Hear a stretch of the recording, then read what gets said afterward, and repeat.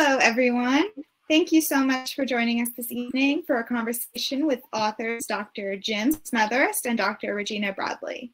My name is Talia. I'm the events manager here at Flyleaf Books. If you're new to Flyleaf, I encourage you to browse our full events calendar by clicking the Flyleaf Books logo at the top of your screen.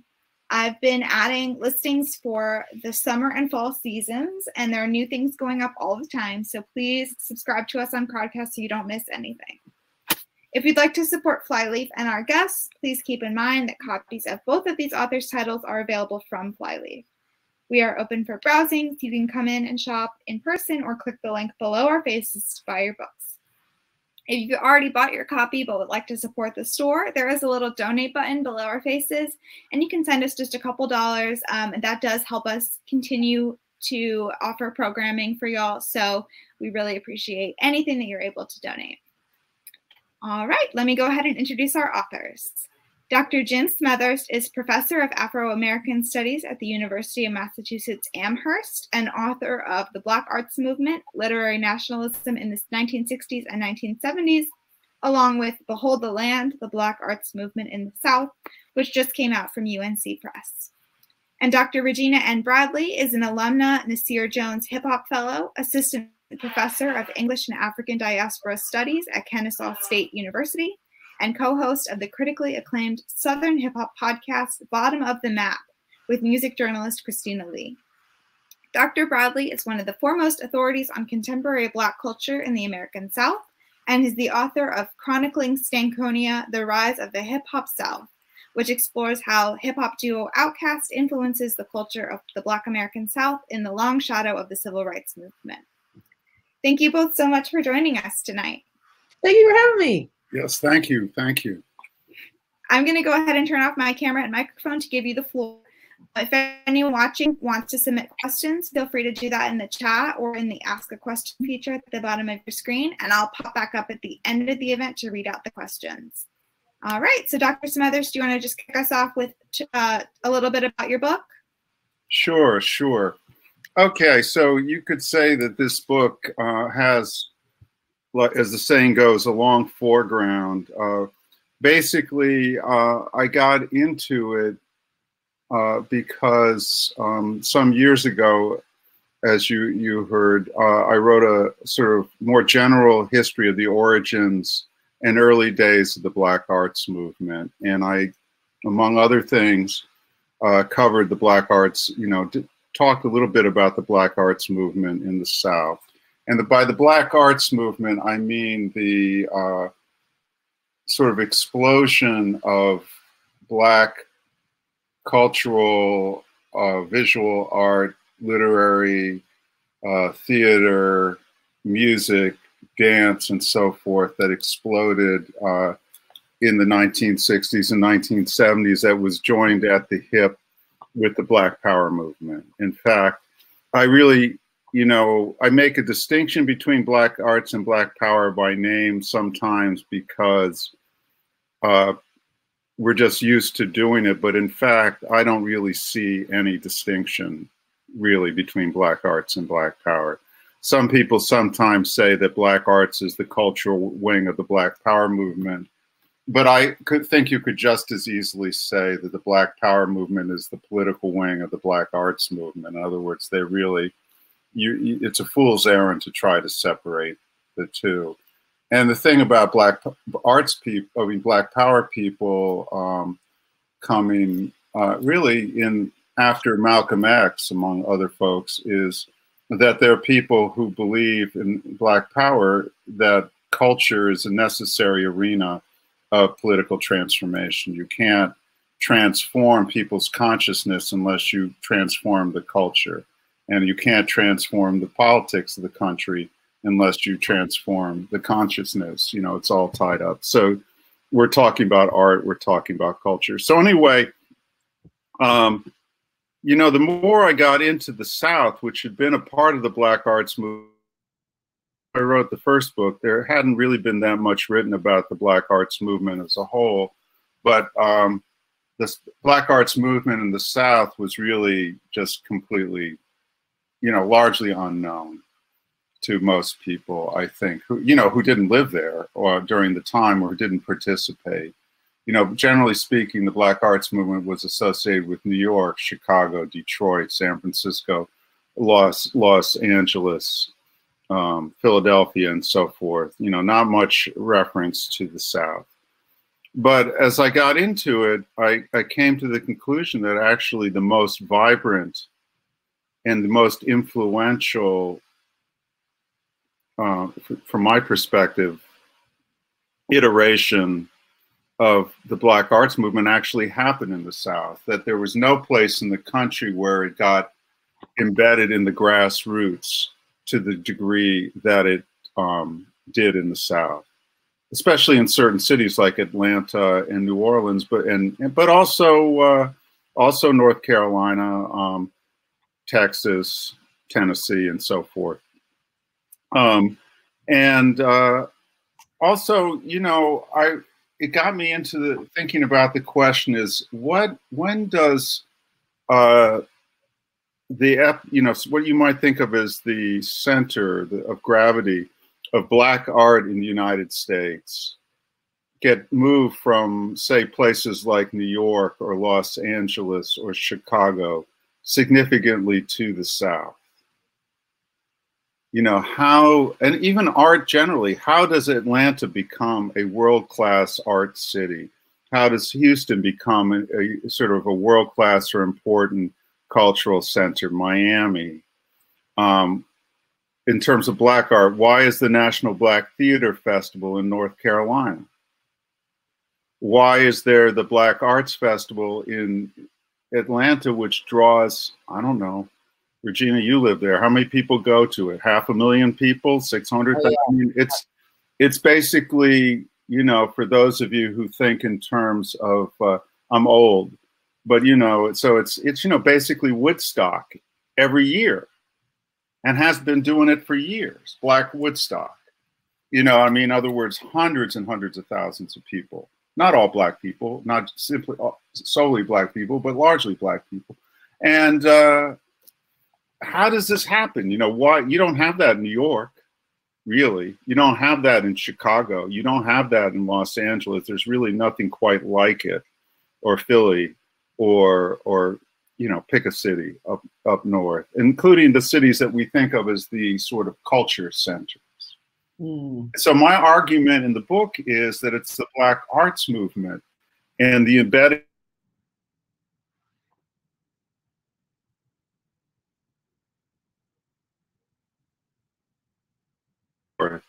that actually begins to transform the center of gravity of Black art in the United States from the usual suspects, art suspects like New York or Chicago, to places in the South.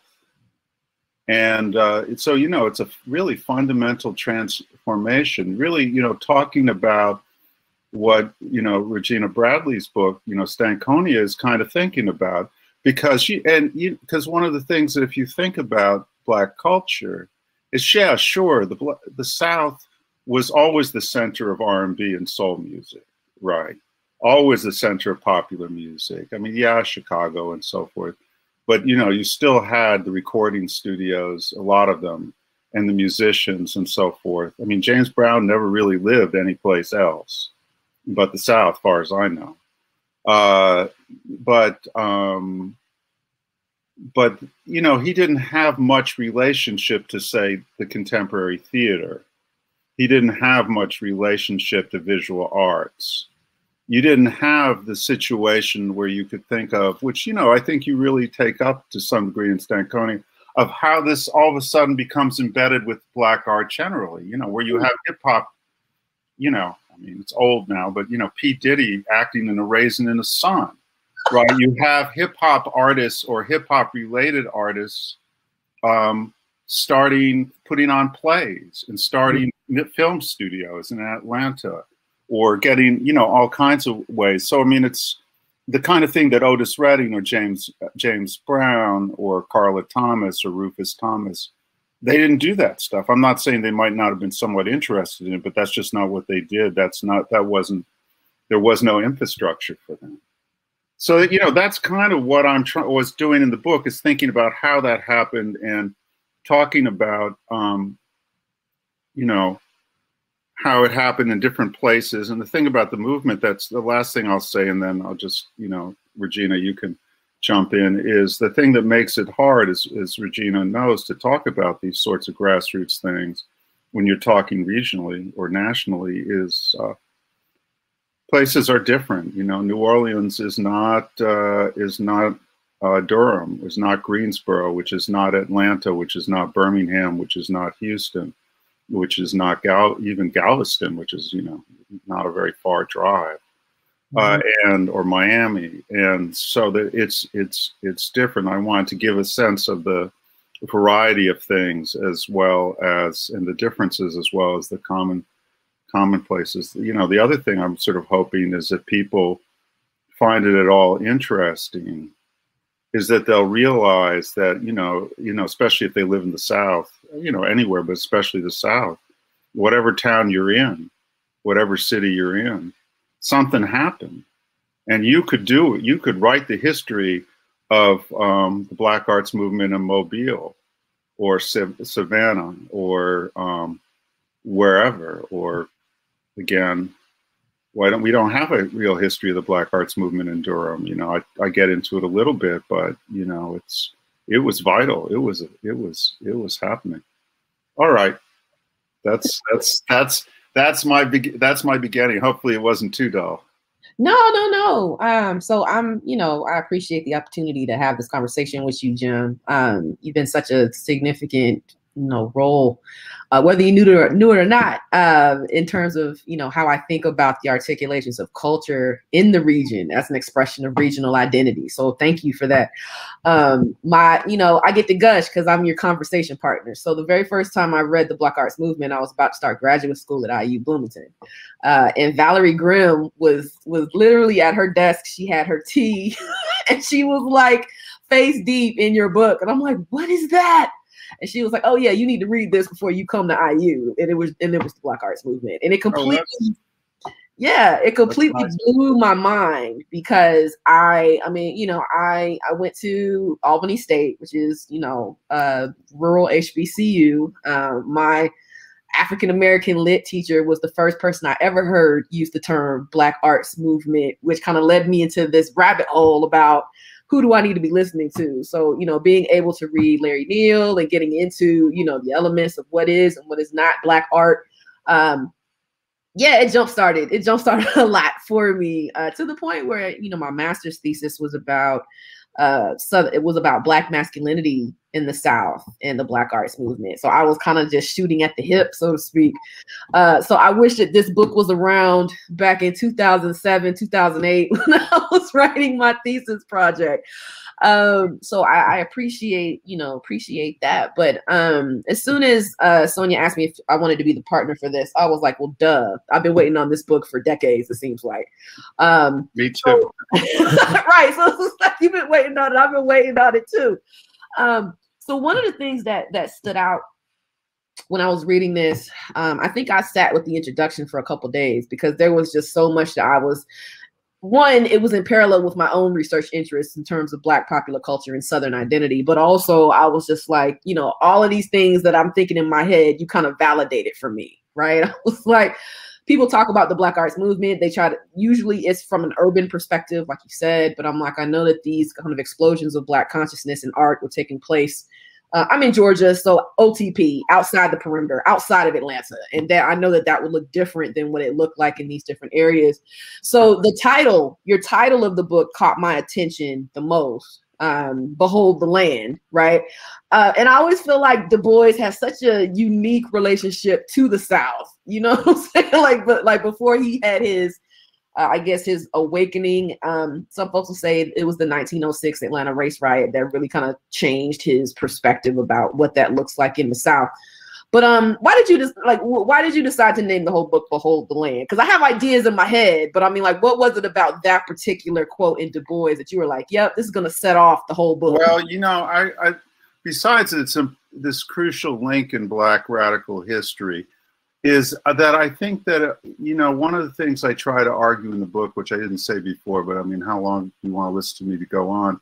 But that, you know, that it's not just a question. It's not like there are all these sort of hotshot, you know, black arts people, Amiri Baraka, or, you know, who felt actually, because his parents were from the South, very connected. And Newark is a very southern kind of town, even though it's in New Jersey. I'm a New Jerseyite.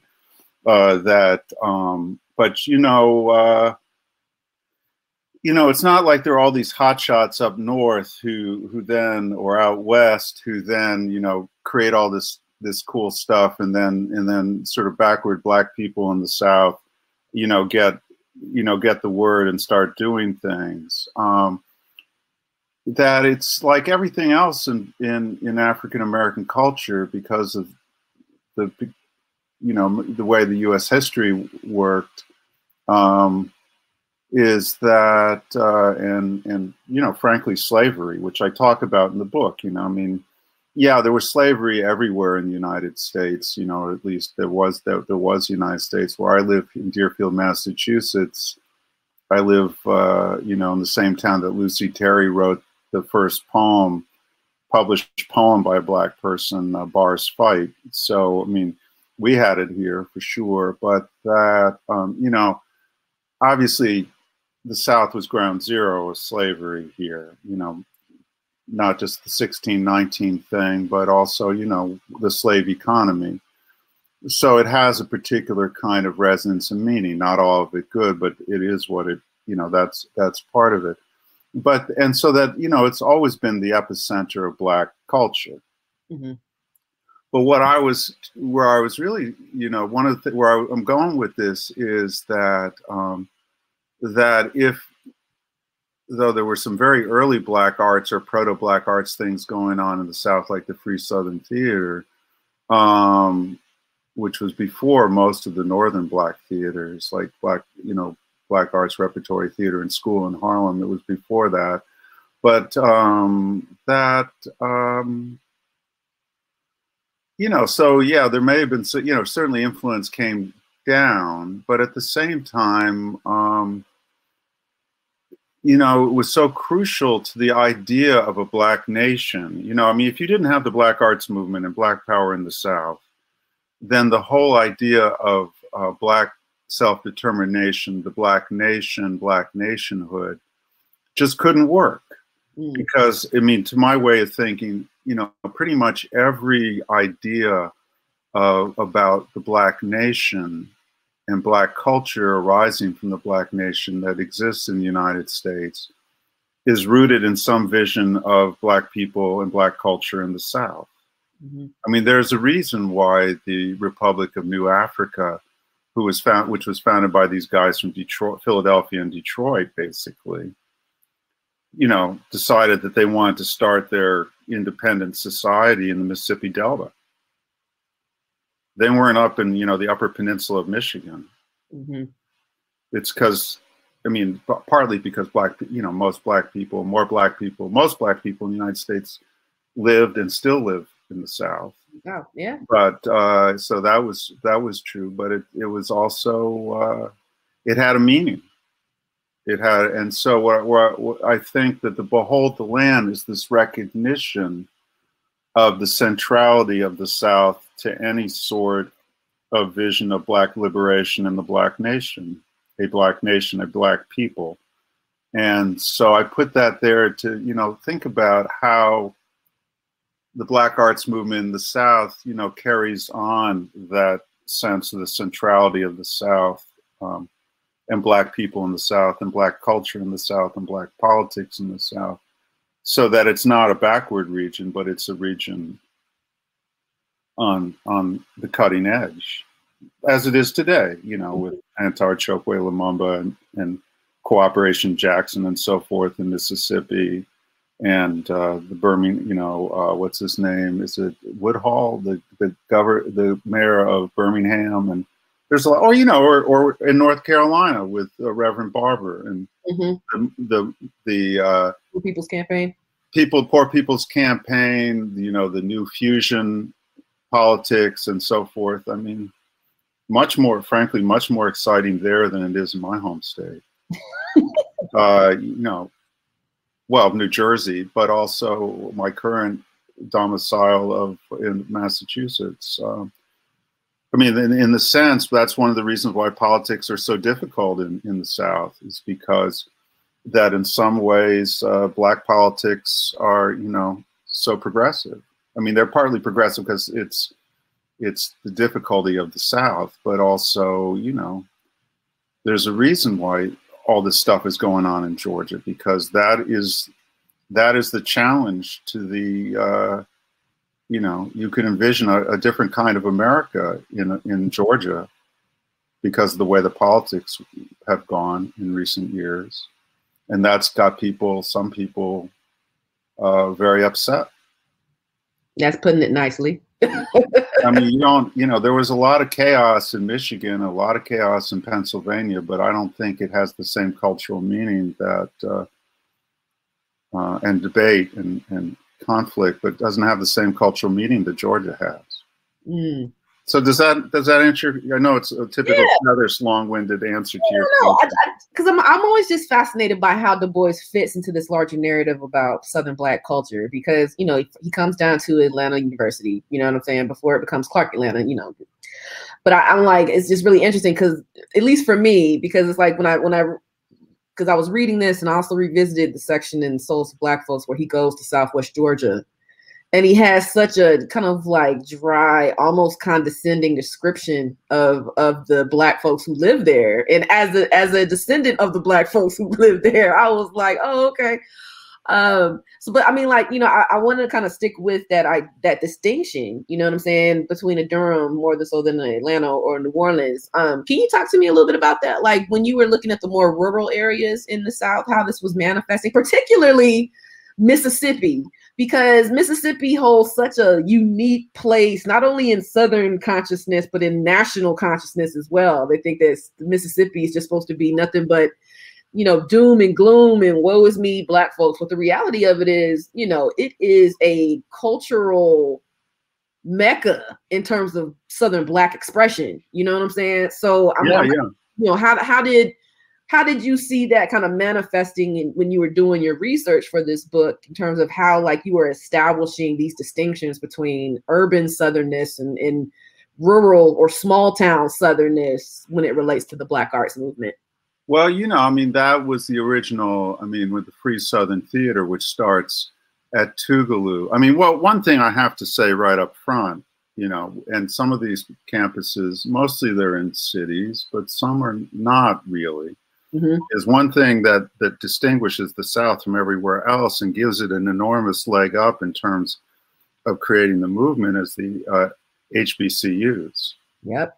I mean, there really aren't, you know, other than a couple in Pennsylvania and a couple in Ohio, there really aren't, you know, it's a Southern phenomenon, or border state, you know, depending on what you think the South is. Mm-hmm. But, and so, you know, you have schools with, you know, theater departments and art departments and so forth. I mean, that they become places where hubs where this, even if the administration sometimes resist a bit, can do things. So, you know, you had, you know, one starting point, although some people will argue, I mean, including some of the people who were involved in it, Free Southern Theater at Tougaloo before it moves to New Orleans. I mean, they're operating with a Southern, you know, to a Southern rural audience. I mean, and a lot of these people will travel around or to smaller towns, you know. I mean, the thing about the South is you can get into romantic ideas of the South or sort of, and especially for people who are outside the South. I mean, like you say, you're from Southwest Georgia. Yeah, there are a lot of Black people in the countryside still, compared to most places. But in the South, and by the 60s even, you know, most Black people in the South were pretty urbanized. Mm. I mean, they may not have been in huge cities like Detroit or Baltimore. Well, Baltimore is a kind of Southern town, or New York or Chicago. but they were in Albany. Albany's a pretty big town, right? Yeah. You know, Macon, again, pretty big town, and really important cultural centers, right? Macon especially.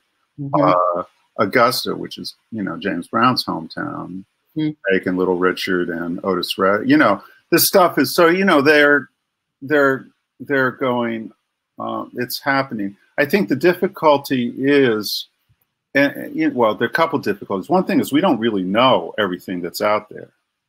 That's why, you know, if people find this book at all fun, and you have any urges to be like, and I don't mean like a professional historian in the sense of working at a university or whatever, but just write a local history. Right. You know, we don't know what is out there. You know, but the people where you are do. Some people do. I remember, and so I think that, you know, there are these things out in the countryside or in the small towns. I remember when I was teaching at the University of North Florida in Jacksonville, and I had, that is Jacksonville, Florida, obviously not North Carolina, that you had this student in my class, and, you know, an older student, which is to say, you know, my age, you know, non-traditional student, but so somebody who'd been in high school in the 70s, and she came from Cross Creek, Florida, which is still way out in the country in Florida. If you ever read The Yearling by Marjorie Rollins, it's all like swamps and deer, you know, falling in the swamp, and, you know, it's way out there. And she talked about how she was in a theater group in Cross Creek in the 1970s, a Black theater group. And that was the moment where I just said, man, it was every place. Who knows, you know, what went on. So, you know, I think that there's that. I think by the nature of it, you know, still the centers of things tended to be cities, maybe not just the big ones like Atlanta, but also Durham. I mean, Raleigh's a pretty big city, but, you know, Chapel Hill, some of those places, but, you know, the nature of it was that's where you could have institutions, right? You had to have some place where there's enough people or enough support. And it often tended to be in Black urban neighborhoods where there was some kind of synergy going on, like the Haiti neighborhood in Durham, or the Jefferson Street neighborhood in Nashville, or the Third Ward in Houston, where there was some kind of synergy often between campus and community. Sometimes difficult synergy, like in Atlanta, where, you know, even to this day, the relationship between the campuses of Atlanta University Center and Vine City are not always easy, let's say. But the Black arts people, I mean, they were the ones who were trying to break that down. So I guess, but yeah, I mean, I think, okay, so long-winded kind of circular way, but what I will say is that what makes the South kind of interesting, because it is a place where you have lots of Black people, comparatively speaking, in rural areas, smaller towns, smaller cities, is that you have, even in the urban areas, people trying to build traveling groups, build institutions and so forth that reaches out to these people in a way that you don't really have so much in other regions. Maybe like El Teatro Campesino in California reaching out to rural farm worker audience, you know, Chicano farm worker audiences. But, you know, you wouldn't have groups in Chicago or Milwaukee or New York or Boston reaching out to like rural New England, say, in the same kind of way. I mean, probably the only other place that was like it, which is also the South, is Appalachia. And there you have an interesting dynamic between Black and white. Does that answer the question? I mean, yeah. it's a complicated, you know, and I love complicated answers. I don't usually say yes or no. Oh, no, I love it. I mean, I think that's a really good point. It's something that I feel like I don't know, I feel like I'm a parrot these days when I say it, Jim. I'm like, you know, the South is a complicated space and everything doesn't happen to everybody in the same way. Especially, you know, even within the same state, you know what I'm saying? What happens in Atlanta is different than what happens in Albany. It's different than what happens in Savannah or Waycross, you know? And I think that's the one thing I really appreciated about your work in Behold the Land was this understanding that, you know, those complexities impacted the type of artistic labor and artistic expression that was coming out. I also really appreciated the fact in your chapter on HBCUs, you didn't just focus on what folks call the Ivy Leagues of HBCUs, like the AUC and Howard. You know, so I really appreciated reading about Jackson State and Fisk. It made me want to go to, you know, the archives at my alma mater at Albany State and be like, what were y'all doing theater wise, artistic wise? And I think one of the things that'd be fabulous if you did it. I mean, well, you know, it's also the flood. The flood of '94 happened, so a lot of the archives were destroyed. But you know, I think that's something that I'm increasingly thinking about after reading your book is when we think about particular narratives and histories associated with the civil rights movement, we think about it kind of like in this one area. It's people in their Sunday's best. It's Christian folks, and we're going to try to overcome. What your book makes me think about is kind of like the artistic side of that. How are folks using art and culture to engage these similar battles, so to speak, right? So I know that, you know, when we think about the Black arts movement, like you said, we think about what Larry Neal says, it's the sister aesthetic of the Black Power movement. And we don't necessarily think about the Black Power movement in the South, but it existed, right? You talked about the Deacons of Self-Defense as an example. So I was just curious. I mean, like, you know, what did you see any alignment or even any tension between kind of like what the political motivations were for the civil rights movement compared to the artistic movements that were happening around the same time?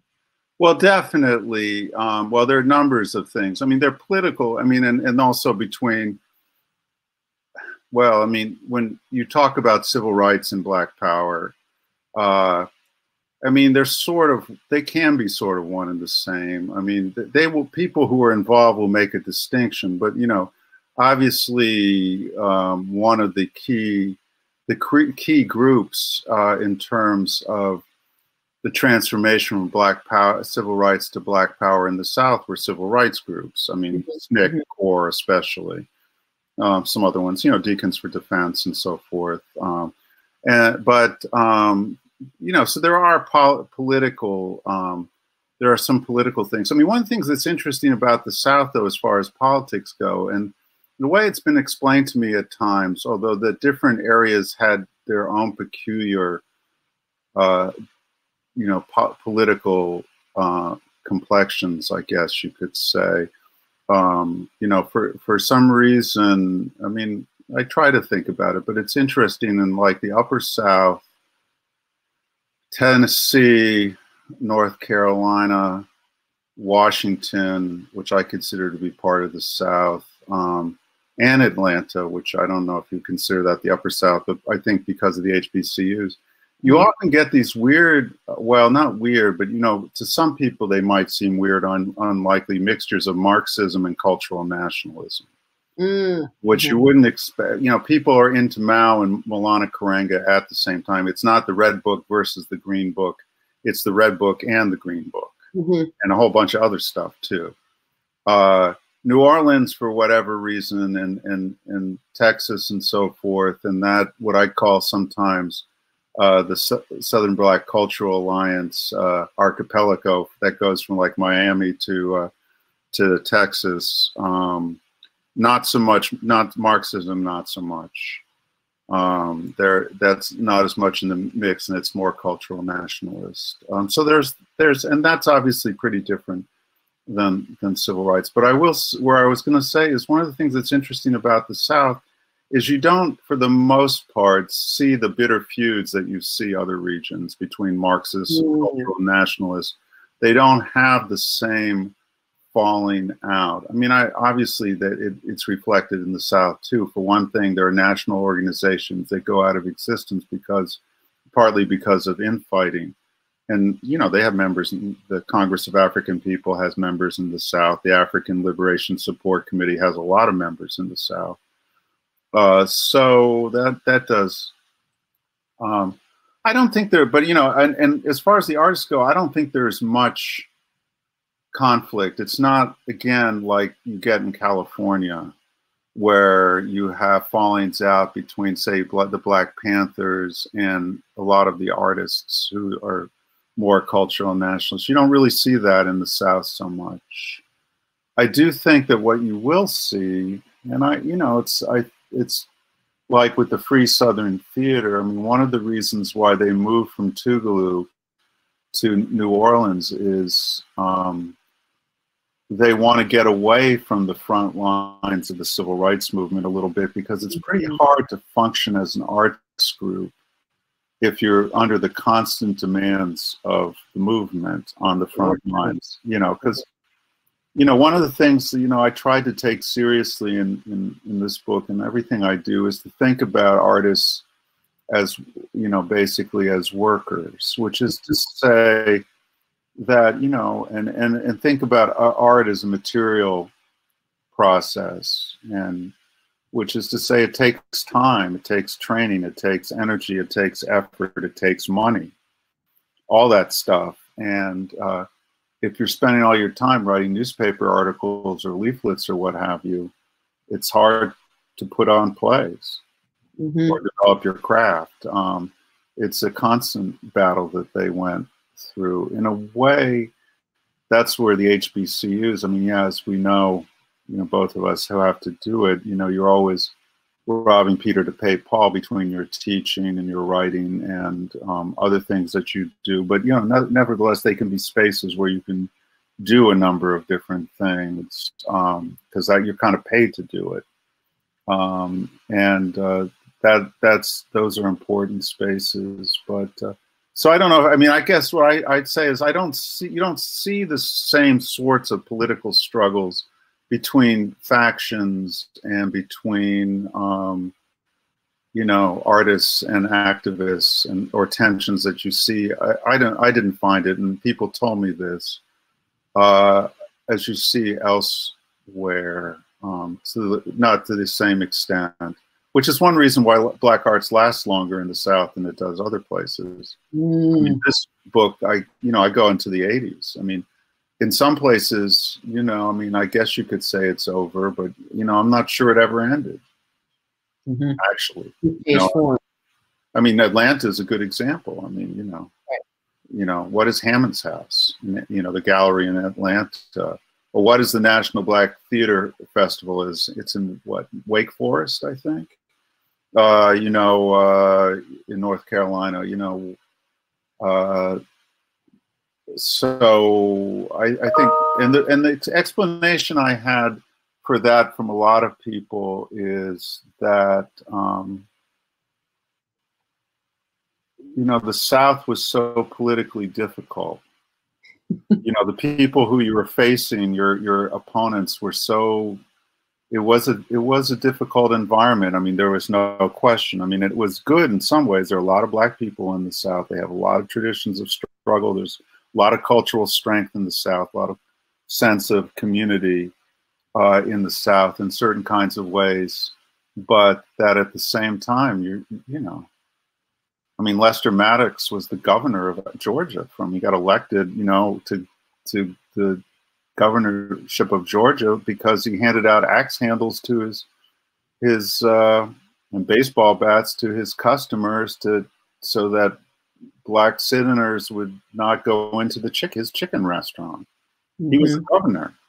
I mean, we're kind of back in those days again, but I mean, they were, you know, I have family in Mississippi. I mean, Ross Barnett, I remember my aunt saying, you know, well, she was a little liberal by Mississippi standards, saying he was a disgrace. But, you know, they were extreme, really extreme. I mean, I had a cousin with a cross burned on his front lawn for suggesting that possibly Black people, he was at the University of Alabama, should go to the University of Alabama, be able to go to the University of Alabama. I mean, it was so in that, and I'm not trying to talk about my heroic family because, by the standards of the people we're talking about, they're the heroes. Jim Alexander or Doris Derby or Free Southern or, people at Malcolm X University. And I mean, those are heroic folk. But consequently, because you were facing such a difficult situation in a lot of ways that required a lot of unity to face it, people felt that they had less time for those sorts of factional things than they did in, say, New York or other places. And I believe it. I don't. Someone else might tell you something different. I don't know. I'm not saying it didn't happen. I think the difference in the South, actually, the differences really were between those zones like North Carolina, Nashville, Atlanta, where it tended to be people from the campuses reaching into the communities, mostly HBCUs, although in the case of Durham, you also had the Black students at Duke too, as opposed to places like New Orleans and Houston, where, there were HBCUs that were important, but they were really more community-based from the start. And in a way, it was almost more like reaching in from the community into the campuses. No, I believe that. I feel that. No, I think that's a really great way of putting it. And it also makes me think about too, and it's kind of how I teach it to my students in my survey of African American lit class. We have a whole mini unit on the Black Arts Movement. I'm like, a lot of those touchstones that folks think about with literacy in terms of, you have to have a certain amount of education to really appreciate and understand the movement, the struggle. Black arts advocates were using the arts to inform the community, and community was informing the arts, right? Right. So I think that's a really good thing. I have one more question for you before we can open it up for questions from the audience. So to the audience members, if you want to put in questions, comments, snide remarks into the comment box or the chat box, please do. Unless my brother's in the audience, no snide remarks. unless you're Jim's brother, no snide remarks.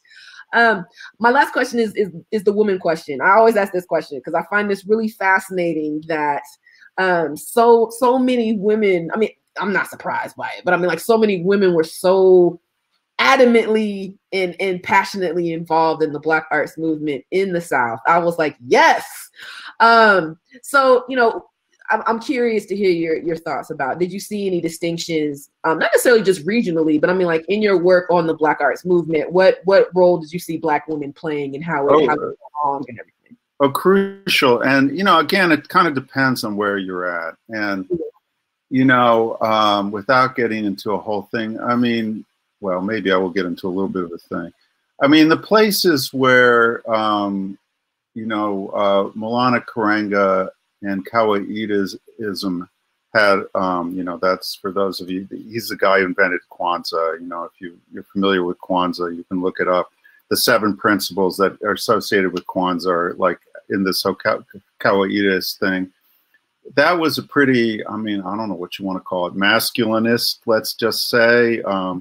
The idea that women are not equal to men, they're complementary to men. I don't mean like, you look marvelous kind of compliments. I mean that they're kind of like an add-on, or they're there to support the men. I mean, it's pretty patriarchal. It was, I mean, he moves off of that in the 70s, Karenga. So in those places, I think it was a little harder, although as the historian Ashley Farmer has pointed out about people like Amina Baraka in Newark, or some of the activists, cultural nationalist activists in Karenga's organization, US in Los Angeles, Black women found a way to make themselves heard even in those places. But at the same time, one of the things that's absolutely fascinating to me about Black arts in the South, especially in Georgia, especially in Atlanta, and then, because of Atlanta's influence, other places, is the degree to which Black feminism, Black nationalism, Black Marxism, other kinds of radicalism, merged together without any real conflict. So that, and Atlanta was a real hotbed for this. In part, one of the things that makes Atlanta a special place, I mean, there are a number of issues, I mean, a number of factors that make Atlanta kind of a special place. But the one thing that makes it really special is the presence of Spelman College. Now it is true that it's sort of like, I don't know if you want to say the Black Ivy kind of thing. I mean, I think, in some ways people have a way of, say, looking at that, at Spelman as being sort of higher on the food chain than, say, Bennett College in North Carolina, which itself was a very important institution. But I mean, the thing about Spelman, though, that made it, really important is that it because it's a women's college, Black women's college, it hired Black women artists, as artists in residence, who then would be in Atlanta. I mean, some of the people were sort of local, but a lot of people came from the outside and came to Atlanta, and then had in the Black arts period, the more Black arts oriented ones would get out into the neighborhoods. And so that was really important. That didn't happen everywhere, because, there were a lot of schools, Black, HBCUs, like the predominantly white institutions that were not women's colleges, that basically didn't hire women. I mean, I went to college after the Black arts era, but close enough that I was an English major. There were 25 faculty members. It's true, it was kind of a backwater university, but that, 25 faculty members in the English department, 24 of whom were women. I mean, men, one woman, who'd only been there for 2 years. So, I mean, the HBCUs, a lot of them were kind of like that also, right? I mean, there weren't a lot of women on the faculty. So Spelman being there meant that there was, this, these really first-rate artists, I mean, by first-rate, I mean people who were, had a chance to develop their craft. I mean, most importantly, probably was Toni Cade Bambara. And she was crucial, and I have to say Atlanta was crucial to her development. You can see when you read Gorilla My Love, her collection of short stories, or you read The Salt Eaters, her great novel, how important Georgia was to her development and her consciousness. However, and she would say that she saw no contradiction between being a feminist, being a nationalist, and I mean, I don't know if she said I'm a Marxist, but pretty leftish nationalist. She found that there was no contradiction to it, and unlike in other places, there was not much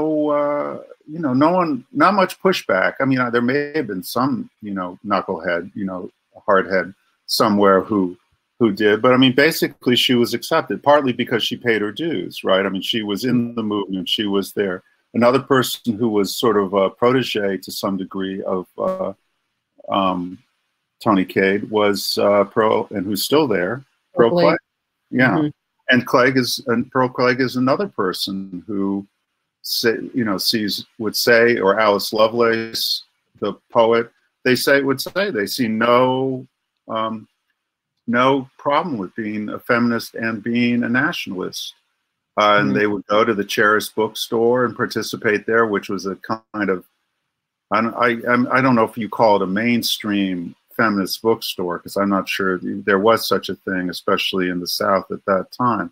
But it wasn't a Black feminist bookstore. It was a feminist bookstore, and they were there from the very beginning. So I think, not only are women playing a particular role, but Atlanta really is a place where there is, it's sort of a incubator of Black feminism, both in terms of the arts as well as in terms of politics, in a way that you don't really see. It's much more.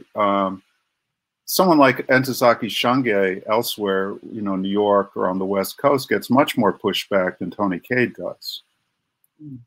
And I think it's a different environment.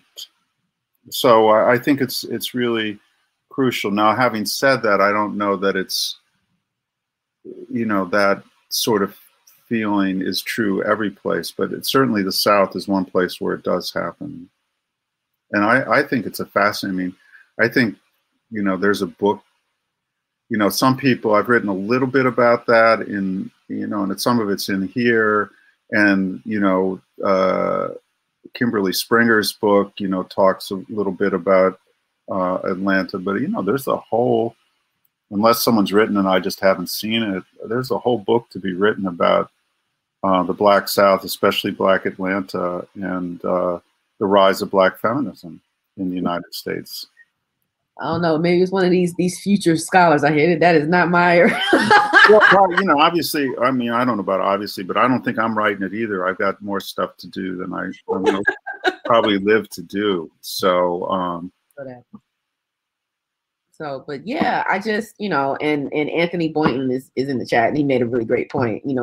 Beverly Guy Sheftall is such a huge reason for a lot of these scholars and artists and residents to be able to come to Spelman and do this amazing work. So, as always, giving flowers when they're due. So Dr. Sheftall is wonderful. And what's her name? Barbara Mollett. I mean, and also because, in terms of both reaching out, Tony Cade, I mean, the good thing about Tony Cade, one of the things about Tony Cade Bombara is when she got there, she landed at Spelman, and I think a lot of people emulated her. And 15 minutes later, she was looking for a place to be involved with the community. Mm-hmm. So she didn't just stay at the university center, but she went out and she got involved with the, which was an amazing thing, which, had to do with Maynard, really took off with Maynard Jackson and his administration, which is the Neighborhood Arts Center. Yeah, the OCA, the Office of Cultural Affairs. And yeah, I mean, and amazing people, and and then they would hook up with the folks, the men over at Morehouse, right? Mm-hmm. I mean, artistically, I mean, that they, and so that's, you have, Samuel L. Jackson and Tanya, get Jackson, Richard, they're in a sense, their relationship, you could say, or their partnership is, almost an embodiment of the sort of Morehouse Spelman arts connection. Mm. So that they're, it's not, because a lot of those programs, like the theater programs, were joint, right, productions. Right. So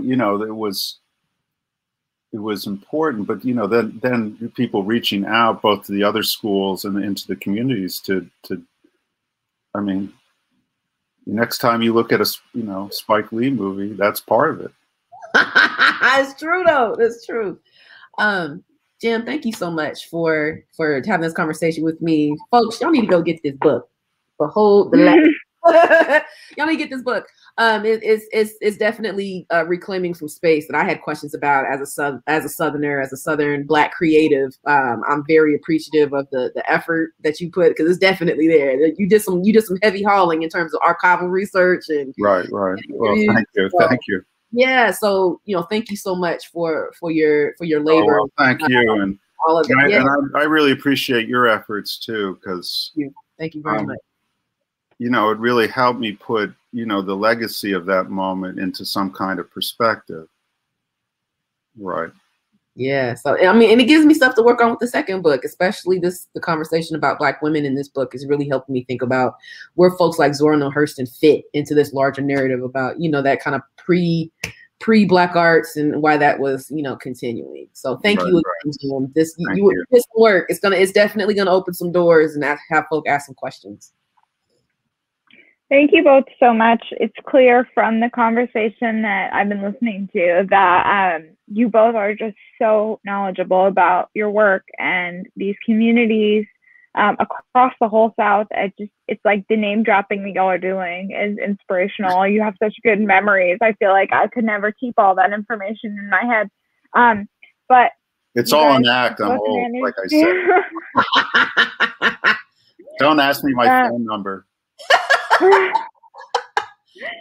I guess it's, I mean, when you write it a million times, that helps. Yes. Okay, so we are going to go ahead and wrap up. I'm not seeing any audience questions, but that's okay. It looks like we're about at time anyway. Thank you both so much for your time tonight and for having such a passionate and fun conversation. I learned a lot, and I look forward to reading both of your books. As should everybody watching. If you are interested in buying a copy of Chronicling Stankonia or Behold the Land or any other books from these authors, you can click the green link below our faces and purchase those from Flyleaf. We really appreciate the support. Occasion. They do. Exactly. You know, Father's Day, right around the corner, I believe. Confirmation, bar mitzvahs, birthdays, yeah. Christmas, Hanukkah. Sure, absolutely. I love it. Kwanzaa. All right. We can do it.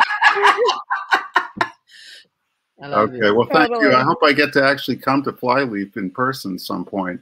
Now that we may be coming out of lockdown. Fingers crossed. We are just starting to figure out what hybrid and in-person events are going to look like for the fall. So we may be able to get something in the works for your next project. Yeah, absolutely. So thank you both so much. And thank you to everyone watching. Have a good night. Yeah. Bye-bye. Bye.